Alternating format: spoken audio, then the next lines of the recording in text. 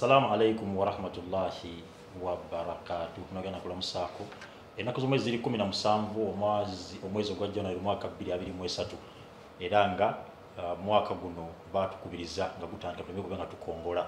Gowe nawo litandika okuba nti notekata kubanga nakadde kasembero kuba nti school fees ayingirawo.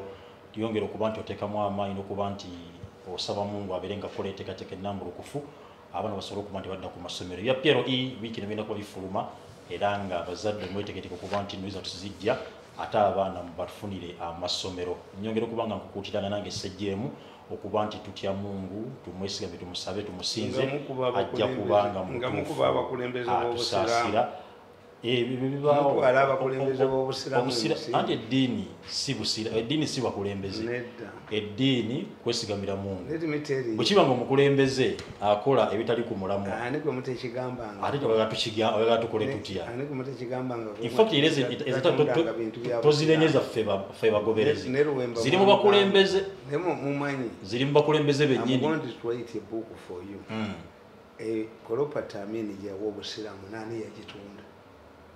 Well, when you attack a mubaji, you are saying as if mubaji, Obusiramu Waina Property, Christian is doing a ministry. My bagana Janankum, Ariogam, family Obusiramu, Ariogama, manager.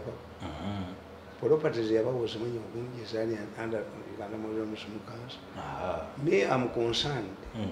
When you attack a religious leader, Fabaganda Patuanti, Vumamukuru, ate bwenda bakiyimba kiyimba mugoberedde kiyimba yagenda ne bamugula n'asuula olwamala okusuula musiramu munnemba bw'alina akomawo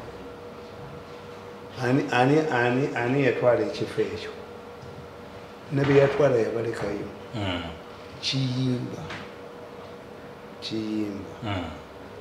n'agenda okunoonya obululu nga bakuba Bobi Wine abinalemba amutwalira Kabangati Chimba ne mulabako nga ze President Museveni ali na bingo chimba nayagala okunyingira akagundu katenti ka Museveni na abasikale nga bulwaita bamunyingo me my worry is once you don't airanga basajja balaba he did not pick my name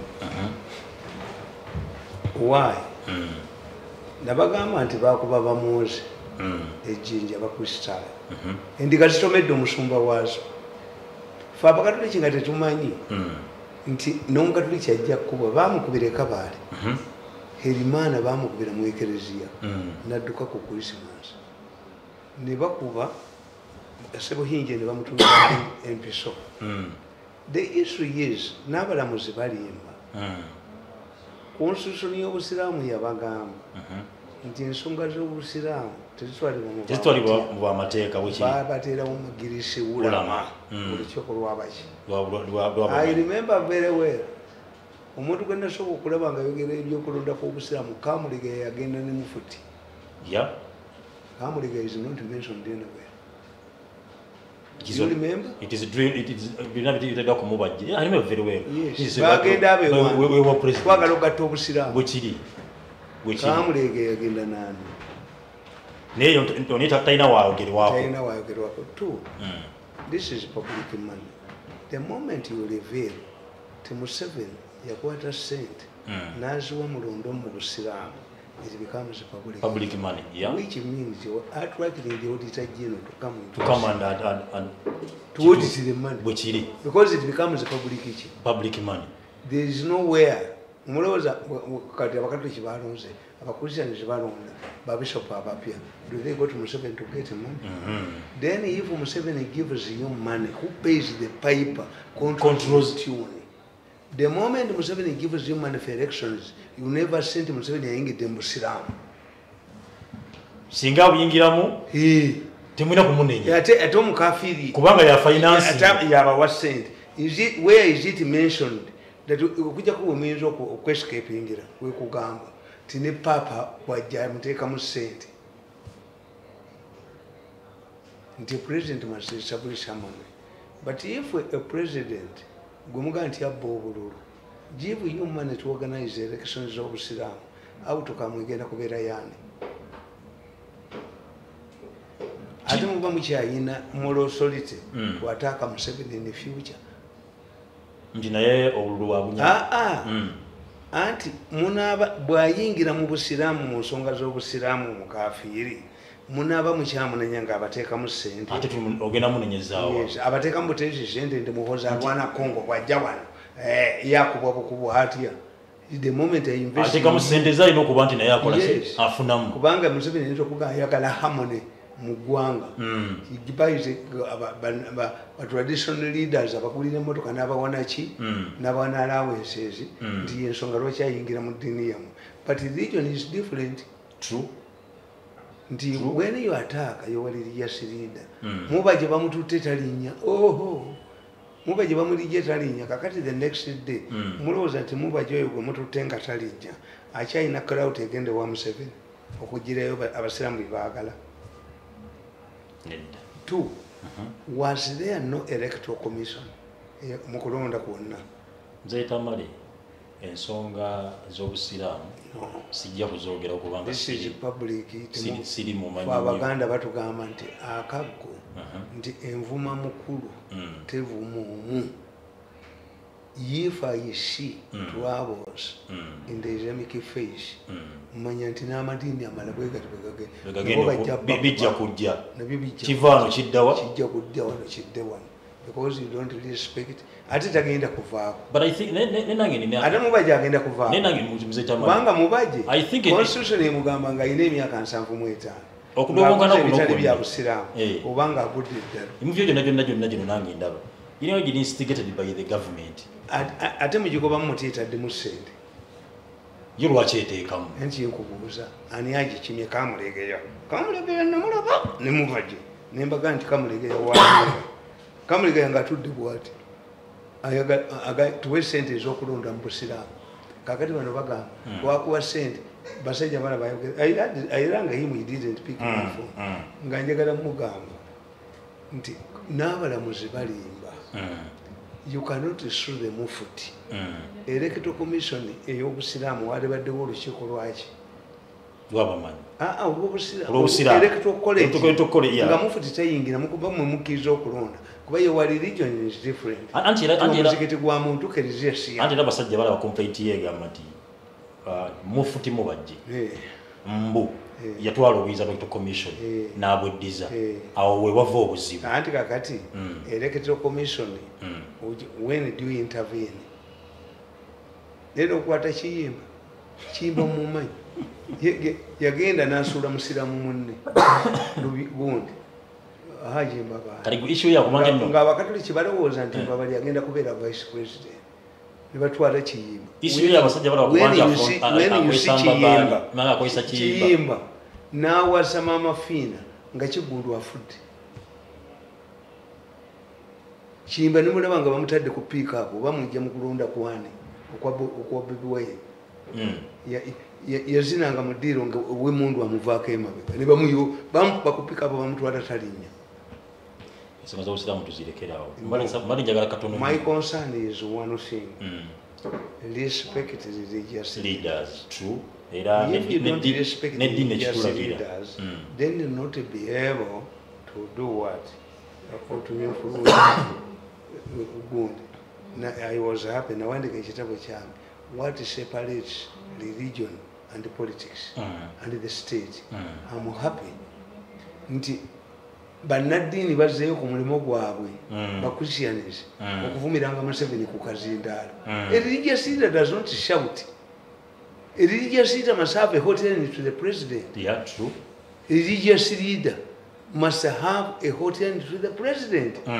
Nti njagala kino nze nagendako wa Archbishop Lwanga twatula essaawa ezi bali baga nti nnimba nabyogera tannafa yeyina ne gyalaga mu meeting nankubamu ne secretary we sat ne mugamba but what is your call with Museveni yali akoze summon nga mbi nnyo ne mubuuza lwaki okuba sekandi kubanga sekandi buli wajja mu kyaki ogamba Museveni atulaga omusika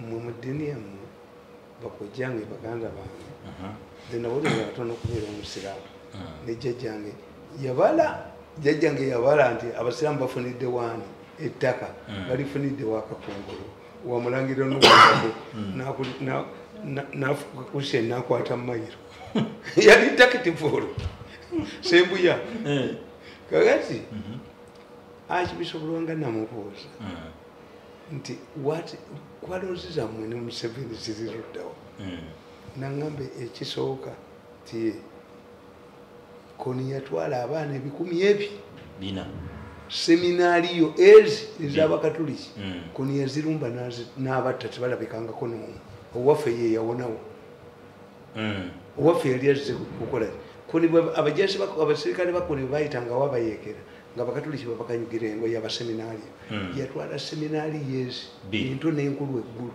abaana 100 bina naye Lwanga yaŋŋamba nti nayina dealing ne gavumenti naye yaliikinga information ewa Koni natta abaseminaari 140 be banyimisa obwakaridinaali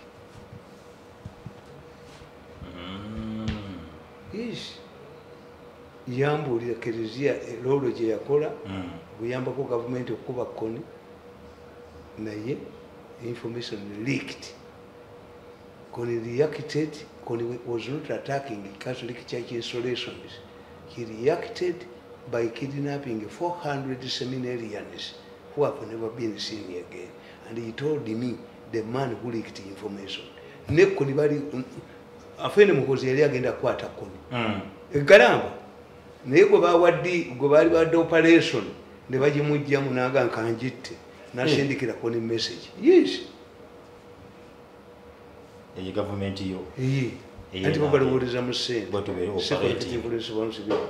Ekyokubiri Archbishop Lwanga naŋŋamba Kardinali Nsobuga yalina kooti layini ya president naye nze sigiina. Ne mugamba akikuweera eki. Do you meet him? Yes, we meet. Out of 10 points, how many do you agree to? Naŋŋamba nti ekya federal twagaana. Lwanga yaŋŋamba naŋŋamba Lwanga yali ayagala federal because he gave me 2 reasons. Yaŋŋamba nti emmotoka ezo ziraba ez'amagye zirina ebibinja bya njawulo naye ziri wa commander in chief omu tuga that's the army. 2 naŋŋamba nti omanyi Vaticano eri mu Italy bakozesa sente zezimu ne mugamba Buganda tebikola. Vaticano is an headquarter of Catholic Church. Catholic, yeah.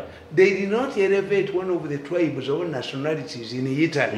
There was a special status. No. I found him honest. Lwanga yali agala federal. Yali ensonga ye. Yensonga ye. He used to compare Buganda ku Vatican. Okay. Twamala essaawa ezi 5 nga twogeraganya. Kuba Lwanga yannumba. Naga nti omwana oyo yannumba naye singa nali nzaala ntuusa omuzaala. When I do, I calculated my means and I went to see him and I talked to him. Nemubulira nti our difference, tetulina difference yonna. The only difference we have is your approach to issues and why you attack a government. Why should you attack a government? Newaka kungulu nagendayo nga wadde Besigye nkufiire Butambala. And he told me certain things. Nze nakoleranga Museveni nga ndi fire brigade. Ninga tebakimanyi. Awali omuliro Yes, Kazini came to me 2 days before his death. Nanga gendo ngambire mukama twatula nakukundi. Feya yaje n'omusajja bajja babiri. Gendo ngambire muzeeyi. Nze njagala kwesimba waffe. Kasese mu district sina birala byenjagala. Bino bibangamba nti njagala creating state e Congo ey'abasongola. Nali simanyi Kazini musongola. He told me I'm musongola. Okay. But I don't want to create a state for Basongola. Njala just kwesiba. Atente buli nagenda nga nensinkana abantu abo. Nakolanga believe I've met an opposition leader for this purpose and has told me this. Nenjiwerezayo. Kakati bode balowooza nti nfuuse w'amaanyi nnyo. Ne balowooza okunkuba nsobola. Kakati the issue, we have 3 issues. Yes, today. That one is for the Islamic community. If you want to humiliate your leader, humiliate him using Chiyemba. For me, I can understand Basajja Balaba. Basajja Balaba is a businessman. Ezo amaduuka ageetoolodde Uganda Muslim Council is Basajja Balaba idea. yes yakazimba abasajja balaba bafune ssente obusiramu bufune ssente agamaduka golaba gotoledde omuzikiti kubanga a businessman wherever he is sees money kituufu kakati ye basajja balaba oyinza obutamutegeera basajja balaba yasinza gundi investment in Tanzania a Ugandan with the heaviest investment in Tanzania is basajja balaba how do you explain nti Ali Hassan Mwinyi ajja ku graduation party y'abasajja balaba ate nga ne president aliyo musiraamu ekitegeeza abasajja balaba values ye alaba obusiraamu nga leader wa busiraamu chairman kine kikimukolera luddawa eri Tanzania era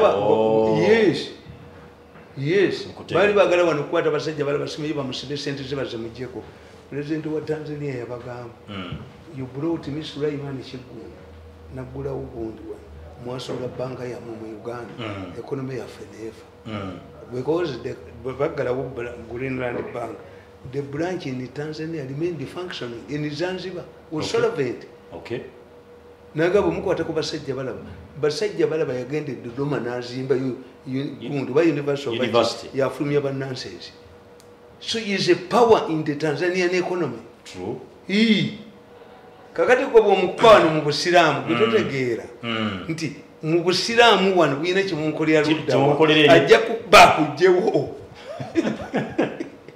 kubanga gwe totegedde abalina okufiirako nti eri Tanzania status ye wano mu Uganda mu busiraamu emukolera when you attack basajja balaba yaleeta muganda we ku bwemupi ndekirumira n'aleeta mukazi we ku bwemupi why abasuubuzi bali bamaze okutegeera bababba bw'okulaba ababaka ba parliament sente bazikubbako badiiru yonna eri luddawa eri mu parliament ne baleeta baganda baabwe ne baleeta abaana baabwe and parliament became good prestigious lwaki tumukunde bakubagana nani ng'aleeta mwana we yes the only person you can give money kubanga parliament erya sente the only say no yokka zonna kubanga ffe mu byobufuzi batugamba parliament is a conversion box we put in demands and it produces policies parliament is cardinal duty is legislate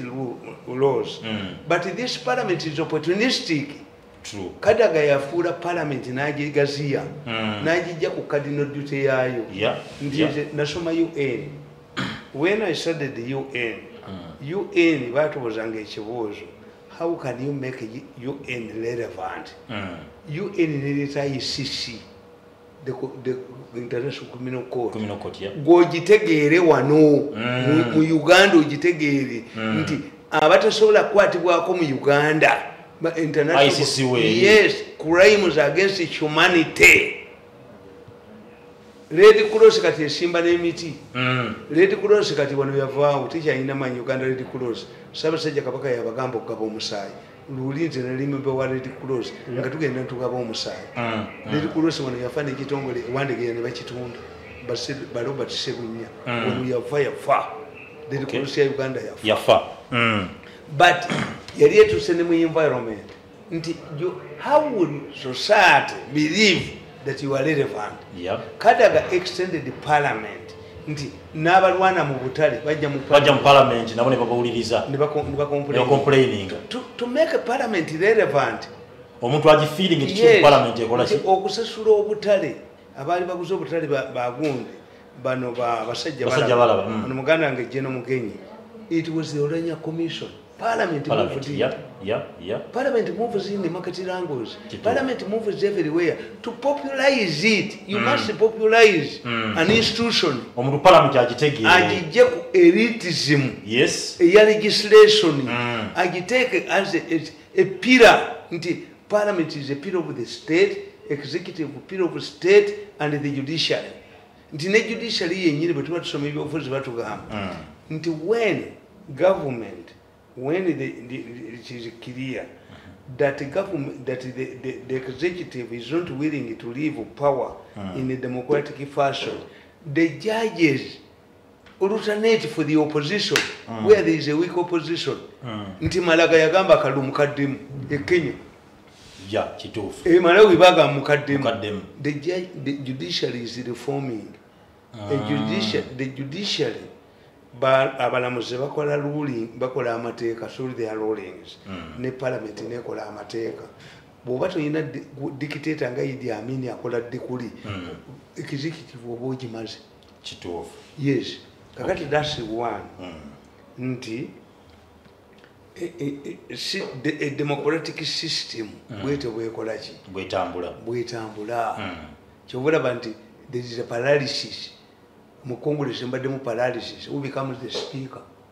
Nti ono Pelosi yakwata speech ya Trump nagiuzamu bwati gyamaze okwogera. Nga amulaga kiwo. Yetamubala. Pelosi n'agenda Katonda wakulu olutalo Taiwan ne China. So there was a paralysis. Ng'oyogera ku parliament njatudde ku nsonga ya Namuganza. Akakiiko katudde yadeemye okugendayo. I'm going to write it for you. Ki ekiddako? Anti ngenda kubawandiikira akatabo. This is how I eat my money. It is not Namuganza alone. In fact, the person who has failed to do his work is the spokesperson of parliament. Ate kati mulimu kigwalemye okukola. Anti kankubuulire what the genesis. Nze babadde balumba mutabani wange. Nabagenzi n'abaana 8. Tewaliwo sina baana. Ne musenkazo mwebali nkuba gundi. Nti to appoint my son omwana wange nti nkuleka. Abaana 8 bennina n'alumba. Muri venue ninamu. Tourism ninamu. Sekanso ninamu. Military intelligence ninamu. Nze kye nakola nabaga nti mumwejjeko amanya gange. Ngende mulayire. Ti abadde gundi ye gundi. Anti baba atakinga. Okay. Kakati mulandi ninamu. Mu parliament yo yakola amateeka mwali. Mu oiro yali. Kitegere singa onooba ogobera ebyo tojja kubaako nakyo yogera. Sigenda kuba kyenjogera. Kakati nze mbaleka. Bw'omu victimizing the bwerere. Because they control me. They don't control me. Nabagamba. They were scouting 2 times. Abamerika bajja wano nga bascoutinga for highly intelligent people. And a man called me, ewa ku Serena. Nagenda ne kanabi oyo. Ne bangamba nti we are scouting for highly intelligent Africans. Naye we have identified you. Twagala tugenda osome ebweru. Oba oyina family oba oyina kitu kyajjitwala. I told them I'm doing a PhD in State House University. Sitting with Museveni Chimmala. Bulutula President Museveni what? Nali omwana mutonga amaze P7. These people about UPC, they were scouting for intelligent boys. Bajje wafe. Nibaga kitange nti omwana otumwagala. Naye omala kuyingira UPC. Navuga kitange kagaali mutwale kalisiso. Bwe tutuuka kalisiso ne bamugamba nti ayingire UPC. Mirundi was a highly intelligent man. I'm not surprised that they were highly intelligent. Ne family ya mama wange eri intelligent. Okay. Naye Mirundi yakwata akazindalo bwati. N'ensi esiriikiridde. Bayinza buli kyavaamu. N'abagamba omwana ono bw'aba omusiru baga nti obusiru yabujja ku kitaawe. Naye nze bwe mba omusiru tebaga nti obusiru yabujja ku mwana. N'abaddiza akazindalo. Do you know how the man explained? If this man is stupid, my son, they will say he inherited the stupidity from me. Yes. But if I'm stupid, they don't blame this man. I cannot join the UPC because of his interests. Because the people blame me that I'm stupid. Ono tebagenda muvunaana ono. Bagenda kuvunaana nze. Kunze nti omwana wange tasobola kunkozesa kyabusiru. Kubanga obusiru decision yange gye nkola ku mwana. He is not blamed on him. He is blamed on me. Kati abantu banyisa mukozi kye batamanyi. Nti whatever negativity you talk about Muhozi, you are indirectly attacking Museveni. Museveni cannot give you money is that why he said that whoever fights me is fighting my father? Yes. Olutto omwana luba lunoonya nnyina. Tudde ku kwisoobole ensobi gy'alina okukola mu nsonga ya Namuganza. What are the contentious issues? Yeah. When you read my book, Chamber wandiikidde to give you guidelines, is one. What are Namuganza accusations? Namuganza is accused of two things, which Kulisobole has failed to highlight. One, nti Namuganza allocated the land claiming it was under the instructions of the president, yes, which came out to be naughty. But is she the first one? Two, that when she went to parliament, instead of explaining and apologizing,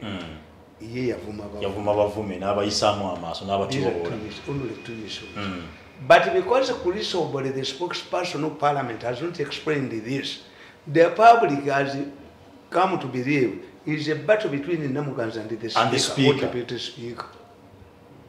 Era bwe muyeebuuza Namuganza ebyakola bino bireka wa speaker ne deputy. Abantu balowooza kutalo bulya. Ekinnyonnyola nze, if it is the land I'm talking about, they are talking about, the Nakawana Gula, I don't blame Namuganza. Why? Abasajja bano bwe baba babala bafere nnyo. Even Museveni can be naye bali mu Bulandies. Why? Museveni decided nti government fortunately Abaganda bwe bali bagaba ettaka abazungu bateekawo crown land ya government. Mu Buganda mulimu ettaka lyani ya government land kakati oba public land. Kakati government erina obuyinza ku ttaka lyayo. Kituufu. Kakati Museveni bwe yali anoonya how to attract investors, n'azuula investor mu ettaka, n'akolawo 20 investment parks. N'akolawo Uganda Investment Authority. I used to see Museveni quarreling with Margaret Kigozi. Post office. I remember that. Have one center businessman bwatuuka investment license one. If you are going to invest in Uganda $500,000, you qualify to be an investor. Okay. Kati ebintu corruption bino ebintu babikola tebabyogera. Lwakakombo yatwala ttaka lyange nakyo mukuba ngenda kuzimbawo ekyuma kati muli bulungi mu Abaganda tukuga nti adduka nti if you force a prisoner, if a prison warden, a stupid prison warden, forces a prisoner to run faster, are you going to walk? Goyinza okudya Museveni omuntu semisinde n'ogamba nti gojja kutambula. Yes, Omuganda akugamba ti stupid cattle keeper omulaalo adduse ente emisinde ate bw'oziddusa gwe todduke. Emyaka 10 kamba n'abawagira tukubaganya we are all bruised. N'omuntu muliddayo kubeera kyemuli nze munjavuwazza emyaka 10 naye mbakubye paka we mbatuusizza. Kakati Museveni bw'aidentifying land budget abamuniza nga bagita land bonanza, abafere baayingiramu okukwata ettaka bifo balikuze ba investors. Nabagamba nti when you go to what ashames Rwakakamba, what ashames Rwakakamba is that I don't know whether it is in our law. If you go to Chibule's constituency, you'll find many industries belonging to the Chinese. Iwachibuli. Line takabali lekawo eryennamanve. Balisera Rwakakamba. No, nakawalwe bamba Minister of Investment. Abachina basalawo kubanga ettaka bano balikola. But I thought ettaka eryo government give it free. When you don't develop it in 2 years, nga bali kujjako. Bano bali tuddeko. Era baawulira nti bali ekwata dda. Kakati bali investors basalawo, which is cheaper. I'm not talking about London. I'm talking about Chibule's constituency. You go to Chibule's constituency and you found how many Chinese who have put their industries. No, Agogomazima. Rinovali Dukali Rwakakamba, Alitudeku, Balisera. They ran away, the Chinese ran away. Nitakida inakudia meant for kubanga lyabwere. Kati gwetebereza omukyayina adduka ate wali amazze wali amasanyaze wali kinadduka. Nadduka ona nageri. Bano bali tuddeko bali mambiddengo. Lwakakamba netweyamba bali tuddeko. Bali tunda expensively. Baguba omukazi oli owa Uganda University bamujjawo ne badduka. Lwakakamba balina kagulupu kabe naye Museveni akabya akawuttudde. Lwakakamba yaligenda eruzira. I'm telling you. Lwakakamba mukalu akakamba yali badde bali wakakamba bakazi bamwe babayigiza okulya akawunga akatayidde n'obufaliso obutono. You are heading to Luzira. Kati kino kijjira mu nsonga ya namu. Kakati Namuganza agaba ettaka. Naye amakampuni gonna ge yawa ettaka. Tekuli gonna gali fake. Tegali developed. There was a kanisa. Yagabira ekkanisa bakolewo ekkanisa endakawa bakolawo ekkanisa. Hospital tebagitaddeewo. Ani tebabitaddeewo. But if nabagamba nti omusajja omwenzi bw'aba asobola okwana omusisa namujja mu convent bw'akwana mukazi wo teweewuunya. Wajjidde omusisa bu convent. Kubanga abasisa babatraininga butaagala basajja. Kituufu. Kakati bw'abanga omusajja mu bwenzi bwe asobola okujja nankulu n'amuwasa n'amusuluza Katonda bwakwana mukyalawo toddawo kali kankoboolere. Why don't I blame Namuganza? Why? President Museveni bamulinnyisa ennyonyi ng'atunda UCP agiprivatizing ne bamugamba nti Westmond Asia yagenda okugula UCP. Museveni n'alinnya ennyonyi. Westmond what? Asia. Era President Museveni yagamba Mirundi waliwo n'omuwala omulala yafa. I want you to accompany me to Malaysia to see how multi-party killed Africa. Kuba Malaysia ya Indonesia yali gundi. Yes, Malaysia bali tebalina gundi. Sohato kubanga gundi eno Singapore kali kataine island nga bagala na Katonda. Indonesia ngiyagala na Katonda. This is Indonesia was Sohato. Indonesia yagala Katonda bakakuze businessman naye omusajja nakadeveloping into first world gundi. Singapore was a small island. That's a problem. Kakati Lugunda yali minister wa state. Yali in charge of the president. Mubuuza ndugu, the president offered me to travel with him to Malaysia. Ndugu, obaba kuwemu sente. Ngani akugamba? Twagenda. Museveni bamulinnyisa ennyonyi. N'atuuka e Malaysia. Naye nga company Westmond Asia si eyagala okugula UCP nga bagiyita Westmond Lands ye Kenya ya Moi era ye yagigula. If they can put Museveni on a plane, what about Namuganza minister? Omusajja ajje nankulu mu convent omuvunana nga abye mukazi wo.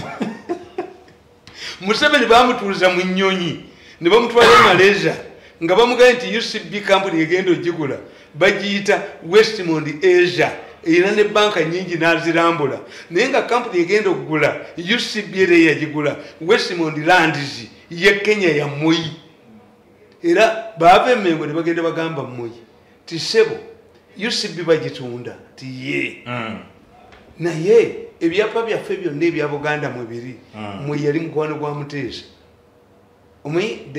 These rules abobola babatomu mboya bane they consider themselves as Baganda.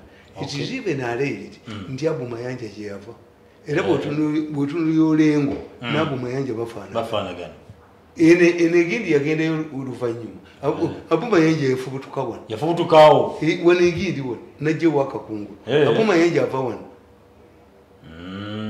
he is trace Abu Mayanja.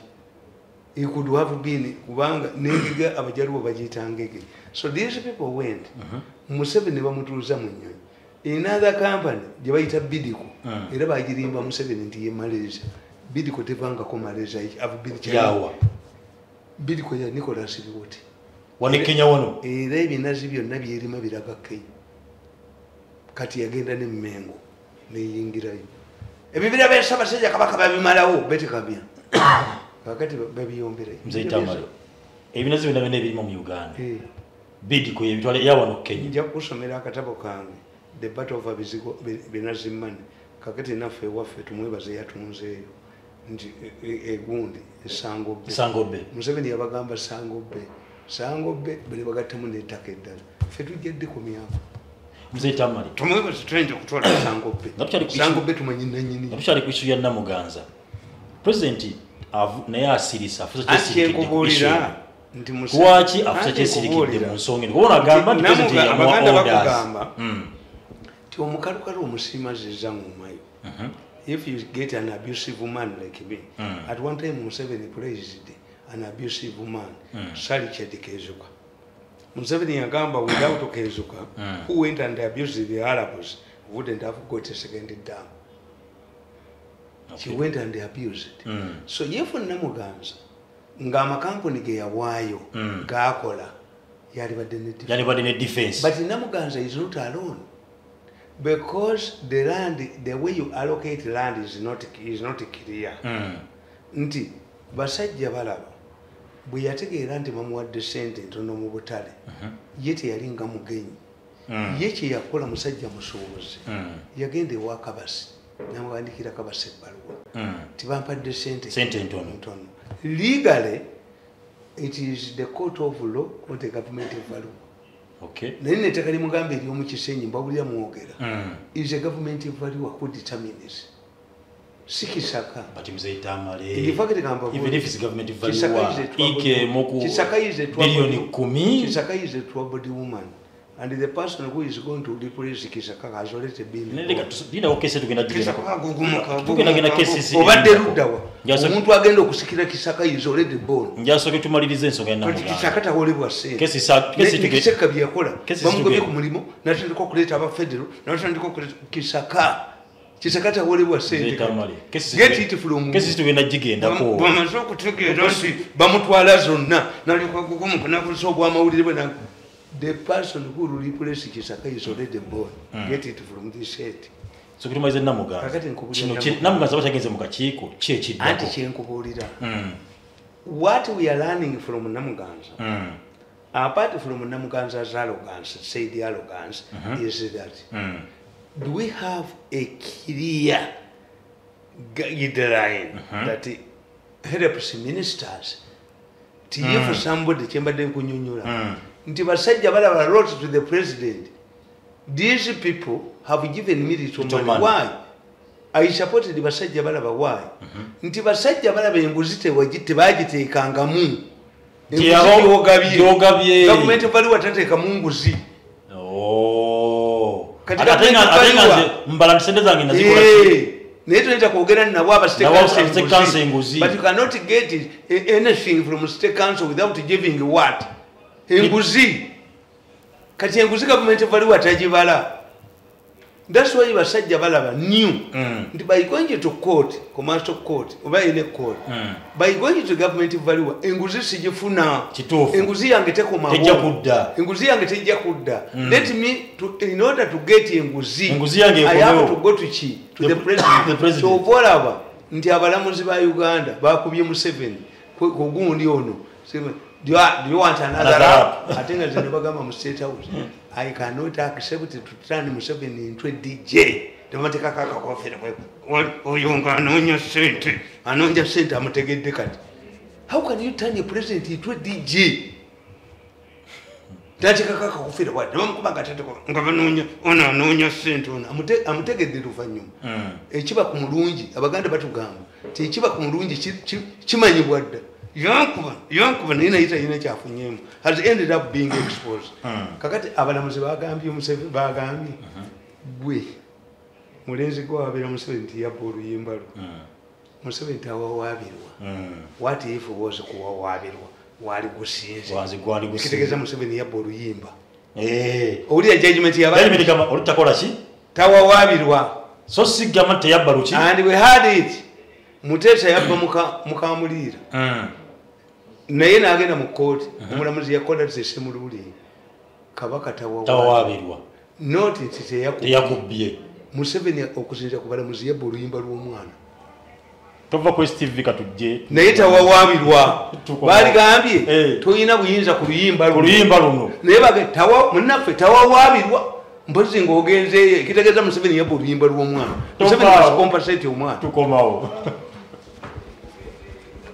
obulamu kigobera bulungi nnyo gendabyeko ku mulirwane wano e Rwanda omukulu Lieutenant Ian Kagame mutabani wa President Kagame naye ayingidde presidential guard ye SFCA Kagame kati yomu kuba kuuma president nga tulabako General Mosca Rugaba ne yaliko mu SFC ebintu ebyo bitambula anedda kankubulira wadoloza nti anakuba bidongo kati you see mutabani wa president am I not happy to have my son in the media kuba ekituufu kubanga olabanga waliwo akwali mu maaso I always tell people if you think that this is mwana wangu mukulu gwaliwo is the youngest waliwo abalala naye nange mbadde nkolera abantu ssente kakati kati naye akola pulogulaamu n'afuna abantu $200 na afuna $1 emmeka kituufu tewali ayagala mwana we kuba bidongo omuntu alinakola omwana nga kisi atambula mu bigere bye taliyo ekyokubiri omwana kyakulyamu kyekimu influence g'obadde olowooza nti omwana w'ow'amagye dole gwakwata bwaki wamundu oba kyakoze akwata basirikale ani ayagala wano bakirya bwire simanyi kirya bwire dokita kirya bwire ani kirya bwire who is complaining about them no one tewali nange njagala Mirundi family we have lawyers we have doctors we have accountants we have nti bwe tuba twatudde waffe waka tuga tugenze wa Mirundi mu kyalo emmotoka zibula bwe zibeera parking nebanga ejjudde buli omu kyayagala transformation of society nti era bukulu Kenyatta yakulira mu State House era adima yalinga State House era kyayegomba omwana w'omukyalo bw'omukanyugira ekibajjo kya muwogo n'omugaati alwanira mugaati gwamanyi gwobadde oga nti omwana wa Kagame anaagendawa alina kubeera obusomesa mu busomesa gwe kyobadde olowooza situmulabeko nga mbuzeeyiwe waava naye wadda wasirongo bwaba tukoze monakitaba baliging okuforcing ekintu ku mubino twali tuze mu byabwa kabaka eba tefose monaki kati kabaka bate bali bantu waliwo kabaka gwe bazalanga kabaka teras obwa kabaka bwa Saudi Arabia bwatandikibwawo mu 1933 nga bazudde oil anybody can be an emperor boba avaawa bali baga nti yali kintu descendant ba kintu nabano bakugamba bava mu Nabi Muhammad abe Saudi yes buli muntu akulietingawo ekintu kye what is important nga tabeka kati seeko tabafutu baddeko omusajja musiramu ayinza okuwasa bakazi be bana alinda embaga z'okukyala endala nti waliwo omusiramu atannawasa oba tonnawasarekayo n'obusobozi obuwasa owokumeka owokuna musajja alina olubuto lwe ng'alya bulungi addayo ku bufe neyeyongera nze nina beite ndiga nayooyo katonda bwewa enema y'okulya n'omulaba ng'atisse lwezooli atwalira mwana nze nga namaze dda naye nga yaba yes kakati abantu tolowooza nti Museveni atraininga omwana we akuba ebidongo owa Bobi Wine ayinza okukuba ebidongo kuba nabo mwe kyakuliddemu kyekibawadde emaali nalabako omutabani w'omu ng'agamba ayagala omuto wa Kampala mutabani wa Bobi Wine agamba yegomba magye omwana gwe Bobi Wine anti alabe kitaawe ng'amagye gamukuba yagamba yegomba era yagala kitaawe ng'amagye gamukuba embooko negamuteekamu yagala okuyingira omwana yenna akula amanyi nti kitaawe yasinga amaanyi ku kyalo kakati olw'okuba amaanyi bamufunyaafunya agasinga nange nayina emundu eno yebunyabunya daddi wange yes era yekakooza mutale akola nti ekyamuyingiza amagye abasajja bagenda ewa abakyasi b'ogote nti ani yalina oluyimba lwayimba oba malita gyoli kyana oba you don't interview these people naye kakooza mutale nti emundu emundu yagitegeera Kakoza Mutale ayina ebintu bibiri emundu n'eddoko bakwata abantu 12 bani Kakoza Mutale mwali ne babasimisa kabbuli 10 nga buli mwali ku kabbuli ye bwati ne bajja nga bakuba amasasi baali bagenda okutuuka ku Kakoza Mutale ekinyinyi ne kiwugula munafanya nini zaitamaleeka naawe oli ekinyinyi kyogera baba benzi ya Kakoza Mutale bagenda omukwata ewe nga Kakoza Mutale ayina endiga ennene benzi yabatta asiki Kakoza Mutale oba nnimba omuyiza abalina amaanyi agomba amanyi betwenkana abatenze eggulu kakati nti Namuganza would not be censored. There should be a proper clarification on how do you evaluate a company who recommends if somebody goes to the president Baba was sent Museveni bamutunda bamutuukirira and Museveni writes a letter. In this case he did not write a letter, but he would have written a letter. Oba bamuteeka mu nnyonyi bamutwala e Malaysia nakwata ebibira byaffe n'abiwa Bidiko etaliyo. I challenge Bidiko. Mulimu company yes Bidiko has never been a Malaysian company, but ne Sango be bagiwadde. 2 if Bidiko ebinazi byekola nga butaavamu Mukwano's factory would be using the product. Ebinazi biraga Kenya. That's why batte meri 5 ziri mu nyanja 4 vessels eza Uganda bazisula mu nyanja deliberately. Lwaki ebinazi anti zaali zigenda kusomba binazi ne bajja Museveni ne bamukolera ka factory kali Jinja kafulumya ebidomola bimeka. What exposes Bidiko is that Mukwano wouldn't be having a reason to import byakolamu butto from India if there was a local product. Eyebinazi government gives them free land biki tewali ebinazi biraga Kenya kyobola mijingo emeri ezaffe bazisula mu nyanja era etteeka tulina kampuni bagiyita Kiss etteeka eryakola Kiss likugamba there is no boat or canoe that can carry 10 kilograms that is allowed to board to dock at Bugala chichizingo okuli ebinazi was signed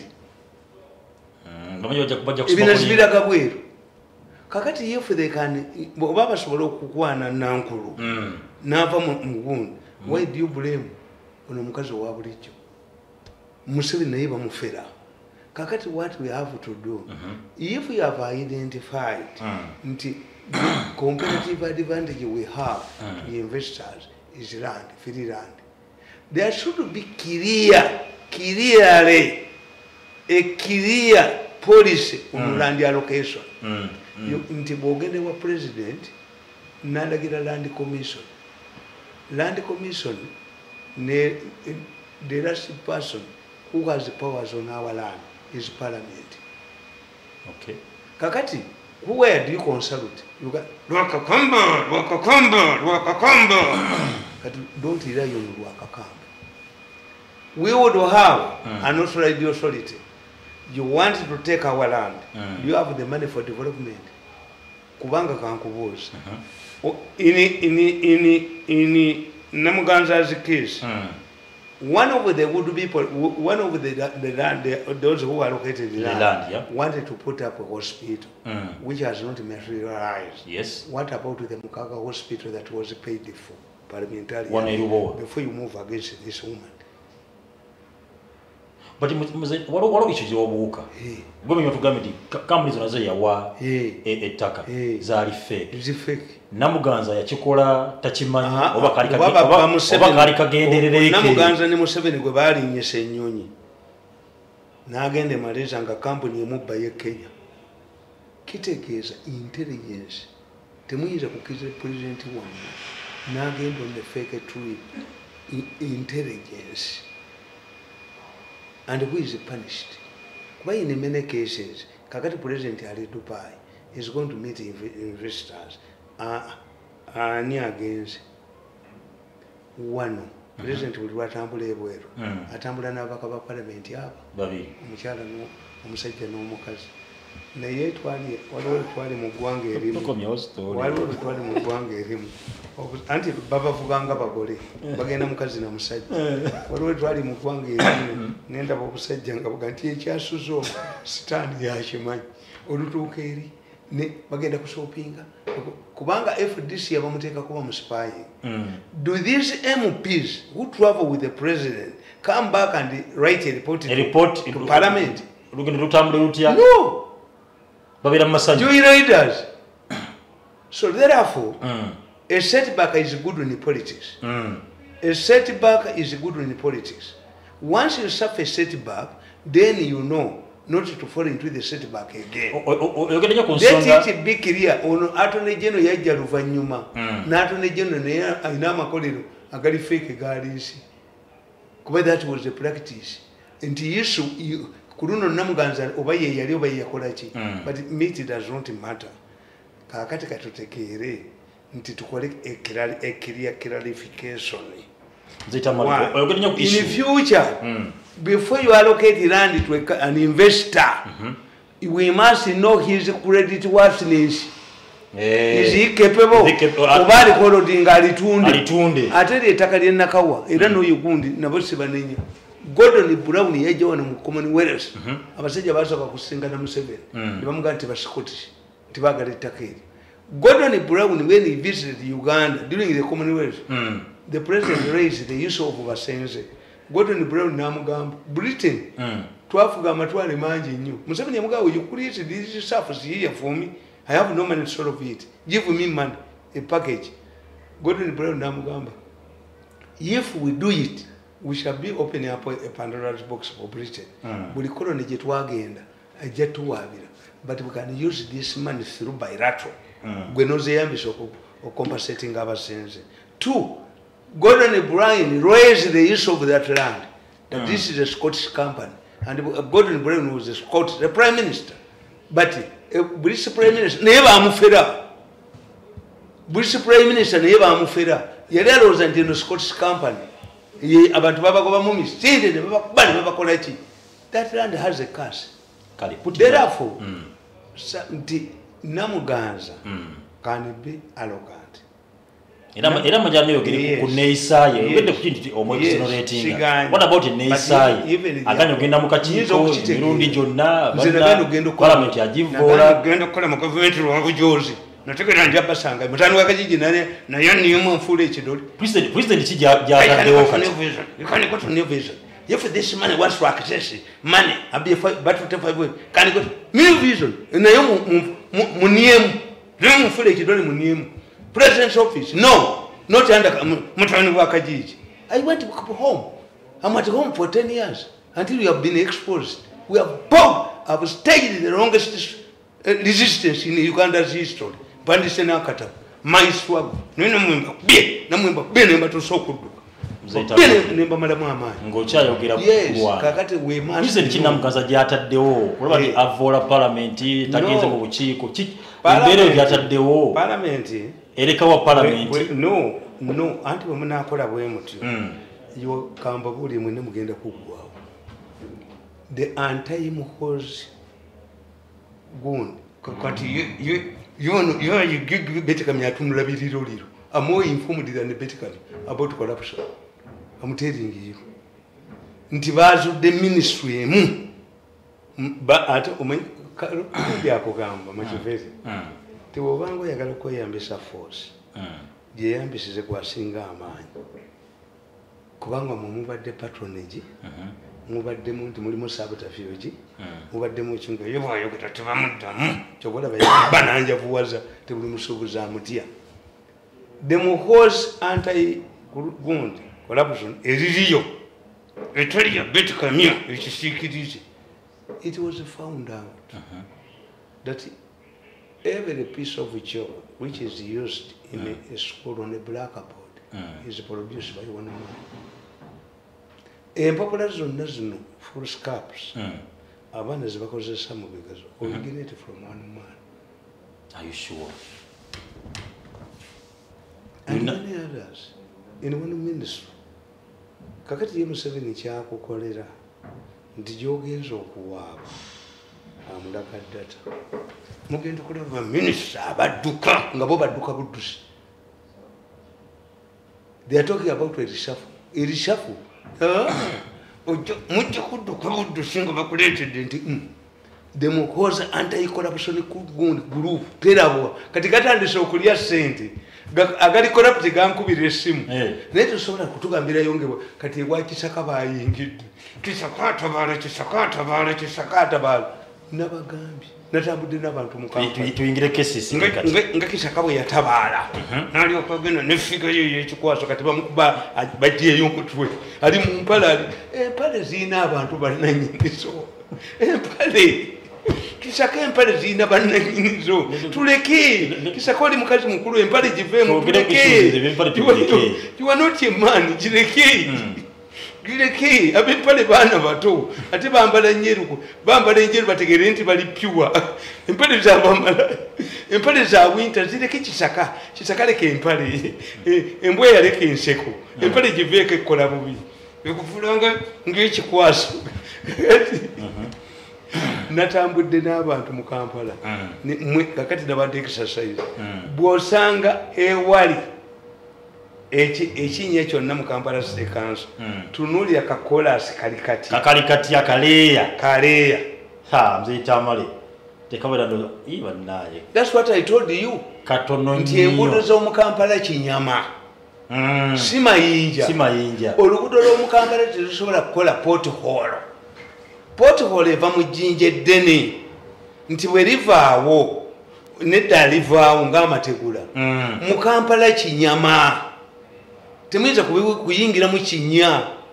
They cannot photograph you inspecting potholes mu Kampala tekiriiyo okujjako nga kyotegeeza nti siini balina kukola layers 3 oba 4 ne bakola eki emu era kiri ekimotoka ekitrakita ekivaako emabega kiba kiboyiringa naye nga waliwo ekivaako emabega ekinyiga n'ekyamazzi kino kinyama ekinyama tekireeta okujjako nga waliwo owa woota atemyemu mukakebere banaye mbadde gundi mbadde exercise evera ali mu Kampala yes kakati tukimanyi how does a person in danger conduct himself or herself. Kisaka is in danger is in kubanga mu Kampala mwe babadde basinga okubba kati Kisaka ayagala okubulakamiringa mu 7 a person who has been working like me Kisaka yakajja mu Kampala Kampala babadde babba andi kugambye babadde anti bamujjawa Kisaka yuka tosobola kukankobole ne Katonda yakikola bote wakuba Jennifer gwadalabye ko omuntu avomitinga nga ataddukana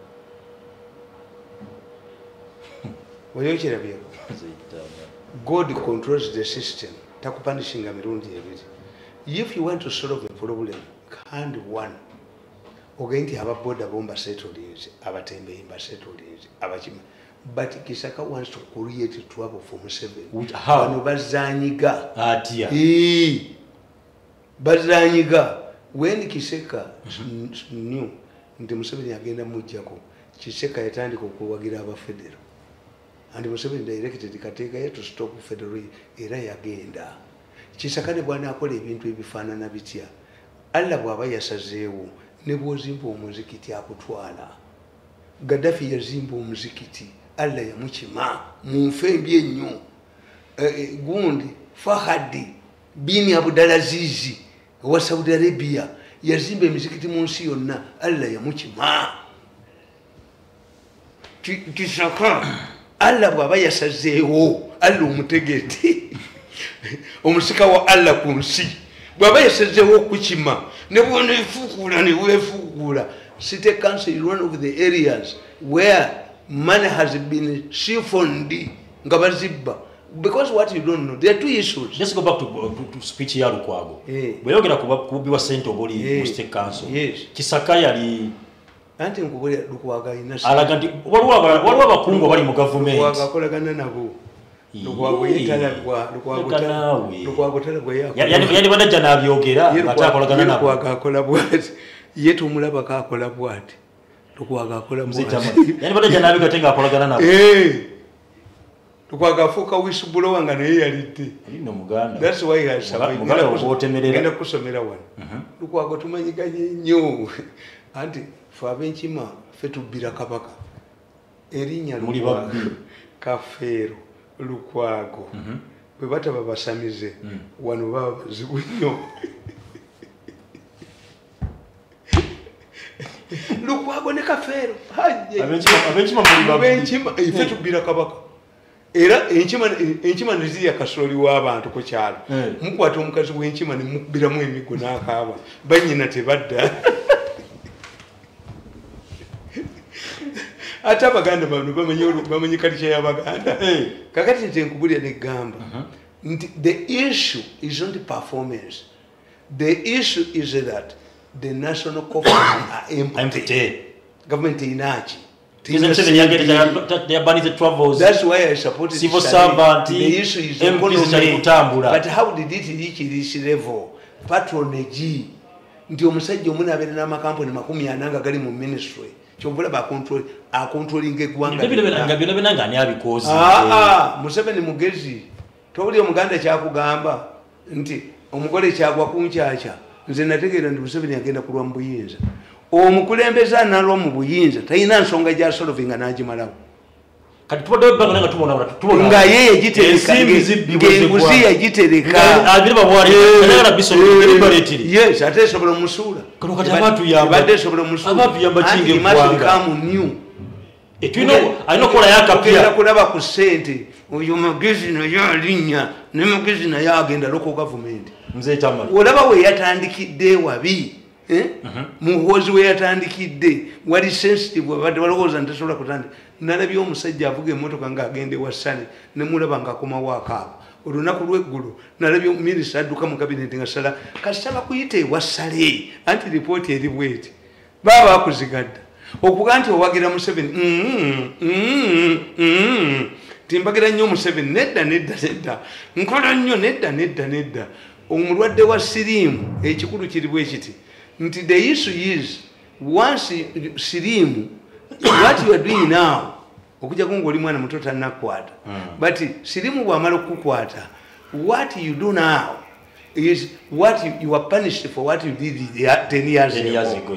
Kakati kisakani bwana zina nakola atya nedda Allah ajja kujulula Allah ajja kujulula kisaka Allah kisaka ne bwono zimba omuzikiti Allah yakujuludde dda kuba the issue is money not performance okuba kisaka gutadeka kasoko nene bonna nkugambye nti buli wamu wonna there are two issues.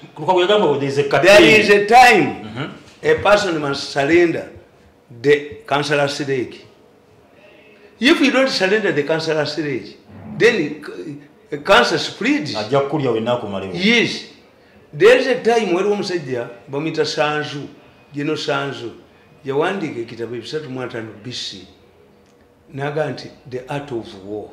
Sanza kugamba omukulembeze comes a time when he borrows the heads of his close friends. Museveni to survive.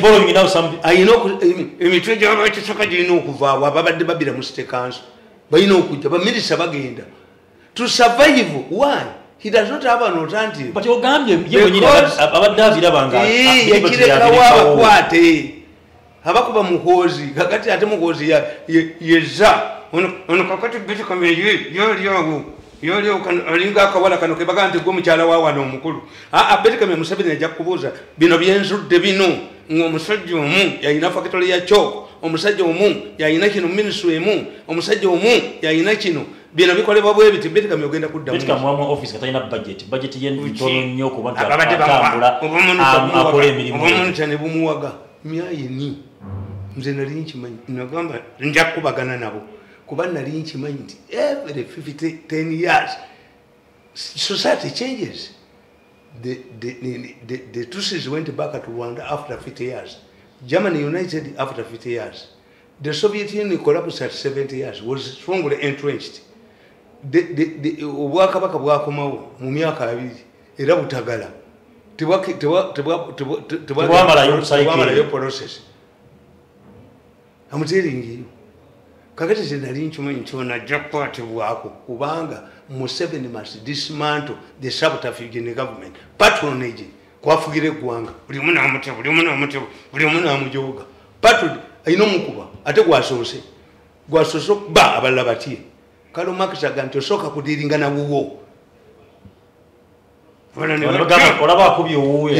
anti patronage ebadde ku ekyo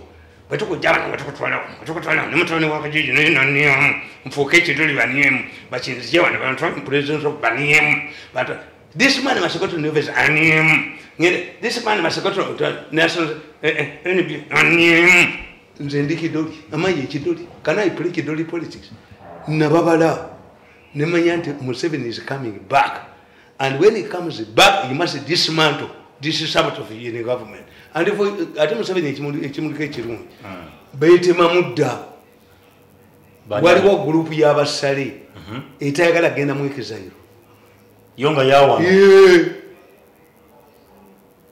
okay yes waliwo gurupu etayagala ono emubabuli wajja omutwe bwajoze nnyo abantu a crown prince to graduate from a crown prince to a king is not easy bafiirawo nyeza repugnance abakazi abafanga bazaala bali bameka 2 tozenyezanga musajja alinga Mirundi abaganda bakugamba nti akalimanjovu okamanyi akabega enjovu kati kali bwe kati enjovu lekakwata nga kagira kati simuvule nga kagira kati ndi waliwo asobola okuba Mirundi n'amugyawo ndi waliwo asobola okuba Mirundi n'amugyawo nti ojja kunzijawo olagira abagagga banyime sente nga ngenda ku ssabo lyange nga nkola olunaku lumu lwakusatu nezya miliyoni zange 3 zenfuuya okwomwenge nezifuuwa zenyambaddeko nenzamba kakati gwonkola eki kakati nkubulya negamba nti ono byaliko oyo omukazi Kisaka ne Musisi byaliko is following the same agenda nakugamba there is a Kiganda proverb which says that like a man wetule nga kyeyalagula kituukiridde meaning that a diviner is accorded respect if what he predicted comes to pass. When I published my book on KCCA and predicted that Musisi's policies in the Kampala, like now I'm saying Kisaka's policies in the Kampala, we are driven by money, not improvement, and therefore we are bound to fail. It was dismissed as malice against Musisi. As they are saying, Singa Kisaka nali mumanyi singa bagandi yanyuma akaboza. Do you know that I don't know Gundi? Singachi? Singa Gundi Kisaka mumanyi. Parike yanyuma akaboza. Tevomo kuba. Nze ntya kugumula Kampala batugobe emisinde. Nti omwana okote ku Kampala obuwalabu omwana Musisi wa Chapati mu University ye Katumbu yatwala Bashiri ongeza ngano naye omwana oyo muto muwala. Where do you find a woman in an Arab country where women are supposed to cover themselves igniting a revolution? Netwala teri president wa Sudan ayina manyi nga Bashiri. Buli muntu yenna buli president wa Sudan contemplated of giving concessions to the south bamujangako. Bashir yejjako tulabi. Bashir yabagamba ndimanyi universities zigalewo institutions zigalewo tugenda kuba abasajja b'omu south. Olutalo ne balumakaza buli nyumba neziikako ne bakatuteese. Bano bonna bakamandazi bonna Bashir tazaala talina mwana. Naye yawasanga bajjenu bagundi banna bangi n'alabirira abaana abo. You don't know Bashir? Nga wasaba bannamwandu babajjeno be. Bano bonna bakoddomi be. Omwana muwala yamutwala. Kituufu. Mwana muwala. Musisi wa Chapati mu university nga kwasomera n'ayongeza engano. Omwana omuwala yamutwala. Singa wano waliwo gwe bagamba bano abalokole ti omuwala ali mu university agenda kutwala nti nkikoba mu linnya lya Yesu. Baali balowooza mwango banidde ku banene bwe babaniya ku kidoli polisi bwe baniya bwe bakanjuka ku kidoli bwe bakikomya bwe bakiniyamu nze nagana okuniyamu tuwe biri mu katabo ukitegedde nti nkidema nagandi Tunisia omwana yeyokya yagenda agula mafuta naye beni ali gyali ate gyali naye yali meya taliyo wali yes fuje tutira bakisaka banzo chiyeta e Uganda katono mwana wa boda kumujjako boda nilutandikira kusula government eringa pichipichi ekikongolyo n'ekivuvumira kijikuba ekigu. This is not powerful government. No. The government is nafu. Era lutu abadde yepangira ku Uhuru Kenyatta. Manya abadde yepangira ku Jaramogi Odinga. Naga nti kale janko suite nkosibe. Bamuga Tochiddamu. Uwamuwanguza obulwe emitwalo 2 ayinza okuyiwa ku suite abantu. Kituufu. Ogenda okukakana nga bazina n'abali abali ku suite. Lwaki amagye gazina n'abali ku suite? Kakati mugambye nti poliisi egamba mugimye sente. Mwali gyoza tear gas. Poliisi bagimye sente. Poliisi bagimye sente. Ez'okutraininga abajjumbe bati babawadde ez'okubaza. Naye poliisi yo bwe yagenze yalazeeko eziva mu bipapula. Accountability. Naligenze n'enankumbi. Eziva mu bitaala zemutujjako. Penalties zebatuka. Parliament yabuuzizza ku poliisi. Abapoliisi sente zemubajjako mu ssaako nga temulina kyemubawa. Buli mupoliisi n'asasula sente. VIP nalabika sigazi. We shall not manage VIP. Ababasobola tubeere nabo. Mubasasula sente mmeka bakulu be bazirya. Abaserikale abakuuma abakulu nange mbayina. Mubawa sente mmekedde. Kasigazi tiras. Abakuuma abakulu mubawa sente mmeka. Bajeti yabo yasaliddwa ku 10 babagenda bawo 8. Bali bitaye 10. Andi nkubuulire ekintu kyokola kati sayidi erimu magambo. Nga yazeyo kukabajiwa sente. Nimze Tamale. Magambo talinga akulu yakula alinda abantu kumukuba kumutta. Emisango gyo naye. Ekinuma kiri kimu. Poliisi bateekayo abamajja abagikulembera bonna banene mu magye. Bafuna emisala gyabwe. Ate bana abaana abapoliisi abakulu. Olinga yeeyagala. Why do you think that whoever bans my programs, people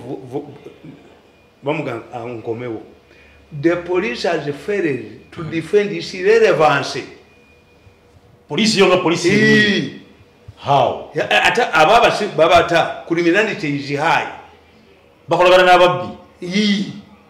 Naye kwe ganti amagye ogamye sente. Kubana bagamba nti amagye agali e Congo agagenda wa gakakima supplement simeka. Nti Museveni amakage gamalawo biri mpulira nganda. Yes, Museveni buli bamugamba okola state of nation address mu parliament yeya. Ekitegeeza ne mugulawo state lodges everywhere. He has to move. Halikala moja alirudda wa. So Museveni justifies. Ezo nazo na sente. Anti I justifying Museveni justifies a sentence.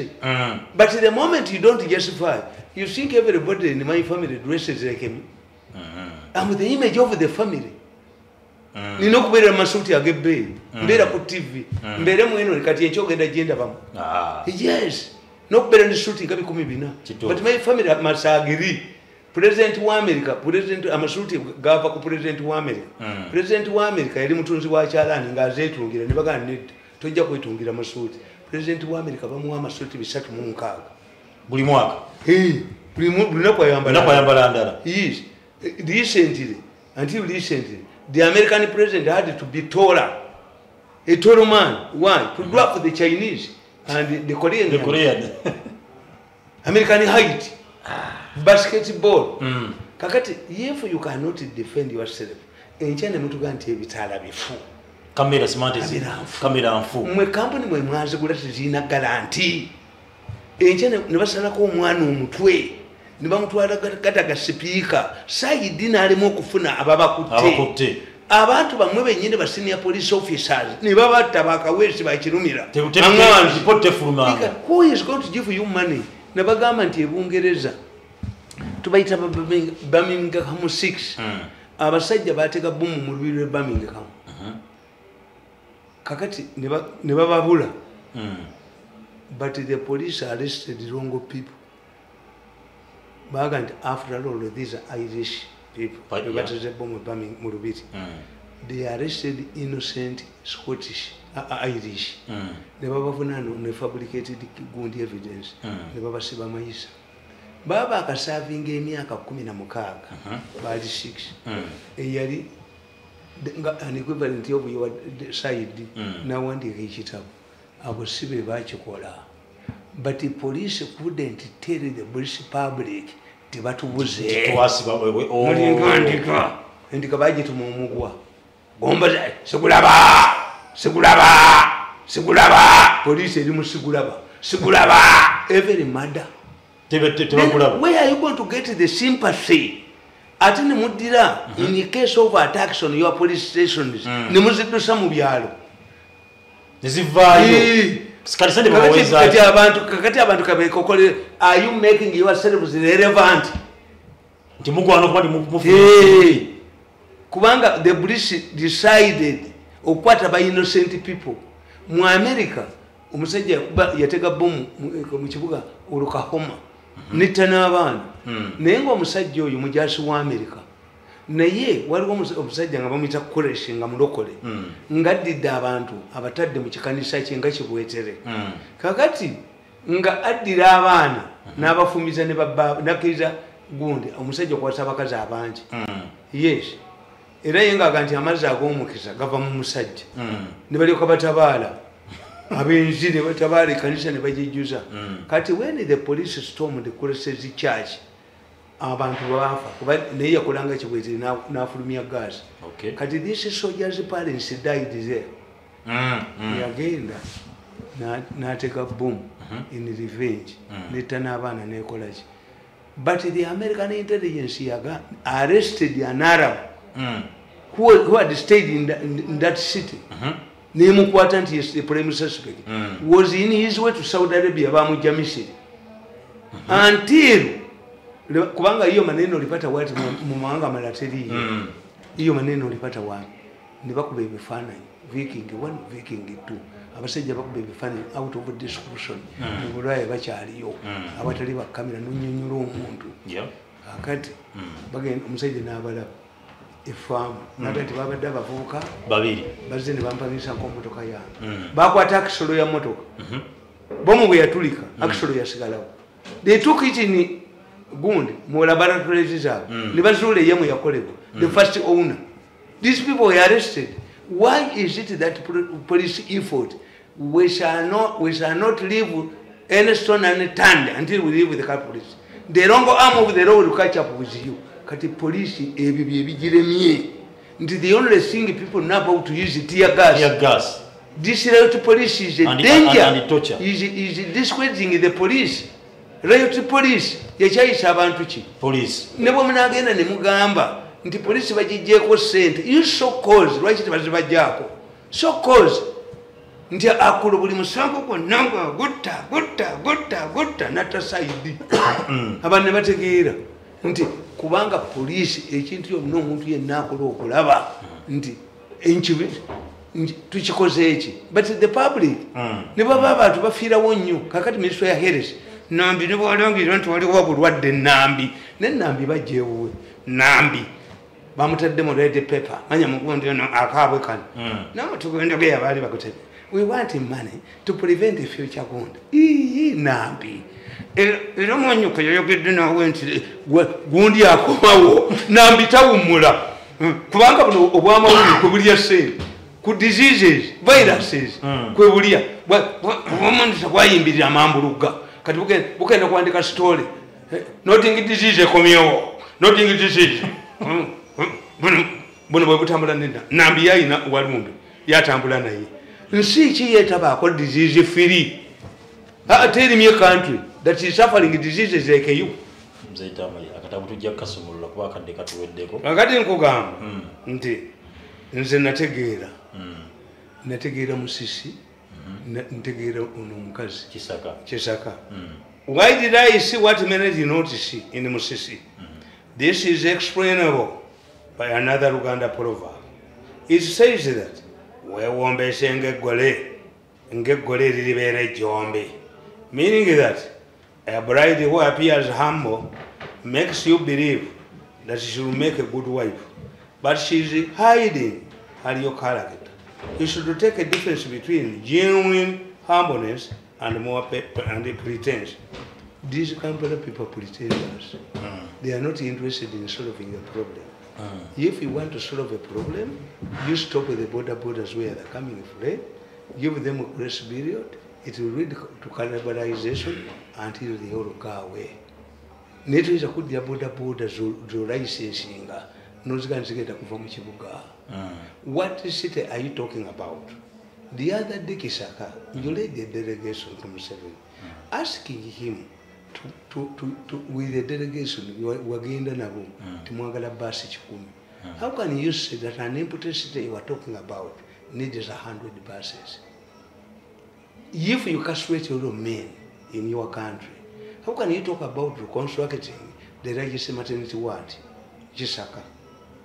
If you, how can you buy a modern Mary to a Mirundi island, Jisaka? You are talking to intellectuals. The two don't add up. A city that is going to be empty cannot accommodate buses to ferry who? All of these flyovers you are talking about are intended to serve an increasing number of people in the city. So, if you don't expect the people to be in the city, then are they for Balambuzi? These flyovers are for Balambuzi.